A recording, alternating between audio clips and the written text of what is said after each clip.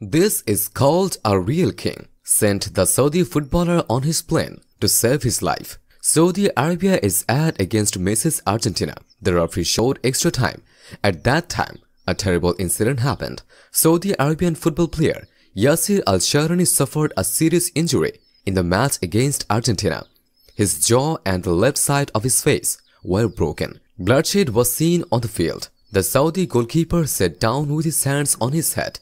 Saudi Arabia scored a historic 2-1 win over Argentina on Tuesday night. At the end of the match, Saudi goalkeeper Mohamed Al-Wais came forward to prevent an attack by Argentina. While jumping up and catching the ball, his knee hit the face of compatriot Yasir al-Shahrani very hard.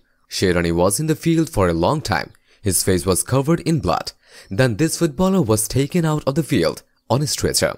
After X-ray, it was found that Yasir al-Shahrani's jaw and left side of his face were broken. He required surgery due to internal bleeding. Saudi Arabia's Crown Prince Mohammed bin Salman ordered Yasir to be flown to Germany on a private plane for treatment. The Saudi government has taken full responsibility for his treatment.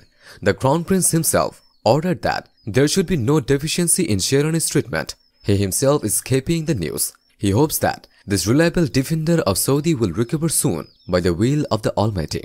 But there is no doubt that Saudi Arabia suffered a huge loss due to his elimination from the World Cup. In fact, although there was a case of defeating Egypt or Belgium earlier in the history of the World Cup, the Green Falcons defeated a team like Argentina for the first time. However, even during the festival, Prince Salman is making all the arrangements for the injured footballer, which is a big news for football lovers. Dear football fans, what do you think? What's gonna happen to the defender of Saudi Arabia? Please leave a comment below and subscribe the Goalpost to get notified about all the latest information of football.